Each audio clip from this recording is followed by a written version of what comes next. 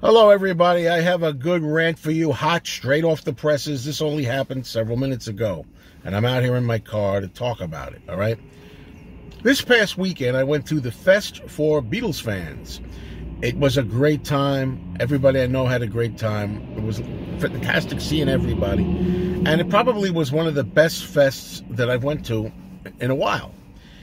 Well, I get home, and 2 days after the festivities, I wind up getting a really bad cough. So I figure, oh, great, I caught a cold or something. I caught something from the people there, the crowds. It's not unusual that when you go to a lot of crowds and there's a lot of people and they're shaking hands, I did handshakes, although most of the time when people put their hand out to me, I go like this and I do a fist bump, which is a little safer, I guess. Because most of the time these days, if you catch something, you know, you're afraid, oh my God, it's COVID. What if I got COVID? And you know, in the good old days, you just had a cold. You got a cold. Now you can get COVID. You take your life in your hands. And by the way, I'll just throw this in. Then I hear on the news, this is totally unrelated, but I hear on the news that during the Kansas City celebration for the Super Bowl, there was a shooter that killed somebody and injured a lot of people. Happy 21st century! But anyway, be that as it may, let's get back to this. So I think I got a cold or something. Then I find out on Facebook that at least one, maybe two other people who were at the fest had said, you know, I've got COVID. So I thought, here we go. Just typical protocol for 2024, the 2020s. 2020s, the worst decade ever known. We got to go. Now I got to go get tested to see if I've got COVID or not, to see what this is. Well, this is my third time in 3 months. Back in December, I had food poisoning. I thought it was food poisoning. I wanted to be sure. I came here at this local clinic to get one of those cotton swabs up my nostrils, you know, just to make sure it wasn't COVID, because that's what you do today, right? Luckily for me in December, it was just food poisoning. It wasn't COVID. Then January, I woke up with a really bad head cold that lasted for a week, and I was like, is it COVID? Is it COVID? Oh, my God. So I came here, and I went and got another test, and in January, and that was not COVID either. This is my third go-around here, okay? So what I want to do when I do this test is, I don't like the rapid test, the short test. To me, I've heard that the short test, the rapid test, is not as conclusive as the long test. So to be on the safe side, I like to get, I think it's called, is it PCR or PRC or PUC, whatever the hell it is. I like to get the longer test, okay? When I called up on the phone, I told the woman I want the long test. When I got here, I told them at the front desk, I'm here for the long test. Now, they made me sign papers, 2 or 3 papers, which was strange because when I came here in January and December, I didn't have to sign any papers. And I said to them, well, that's strange. Why, I didn't have to do this the last 2 times. Oh, this is the way we always do it. And I said, did you hear what I said? I said, I told you the last 2 times you did not do this. And then she says she wants a $35 copayment. I gave them the 30. I shook my head again. I said, the last 2 times you didn't ask me for a copay. Well, this is the way it's done. This is, again, I said, do I make myself clear? I said, you didn't do it this time the last 2 times, but whatever. I did what I had to do. I signed the papers, and I paid the money this time. I didn't pay the last 2 times.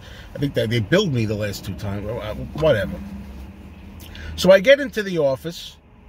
Here comes a young girl, looks like she's just out of high school. You know what I mean? Doesn't say a word to me. Has no personality whatsoever. She takes the temperature thing, goes up to my forehead, zip, like that. And, then she walks out of the door, and I said, excuse me. I said, I'm assuming I don't have a temperature? She goes, oh, no, you don't. I said, thanks for telling me. Nothing. She comes back in with her rubber gloves and everything. She takes those god-awful cotton swabs that you got to get up your nose. She puts one up there, one up the other side, up your nose with a rubber hose, and then she says to me, I'll be back in a couple of minutes to give you your results. I said, whoa, hold on a minute. I said I wanted the long test, not the rapid test. And she says, well, you didn't tell me.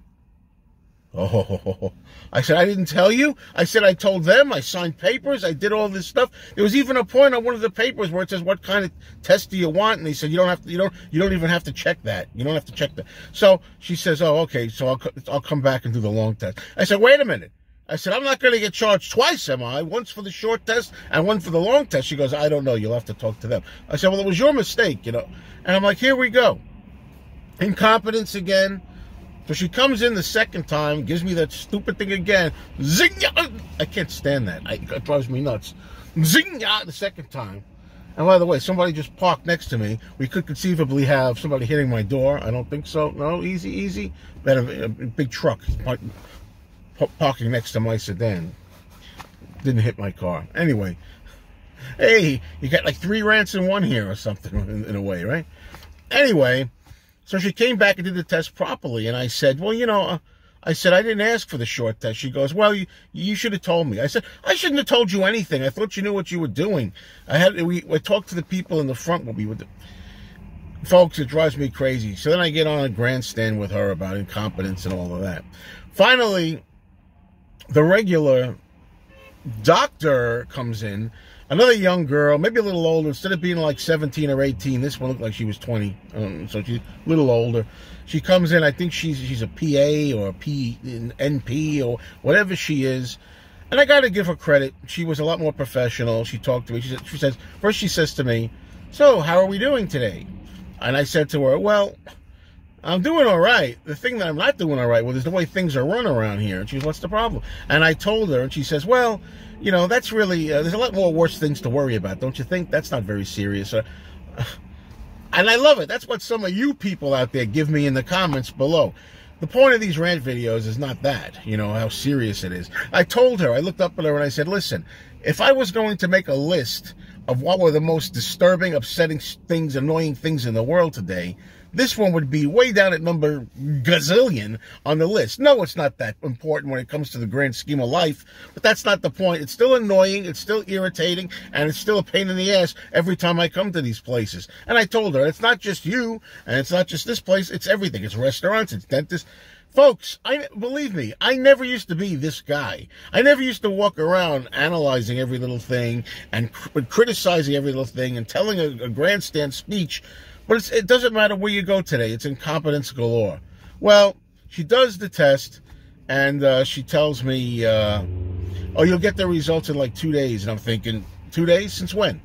The last 2 times it was the next day. So make up your mind, Folks, it's over. It's been over.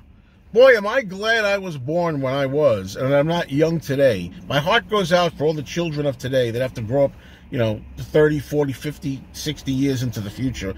Lord only knows what we're going to have then. Okay? Rant over for today.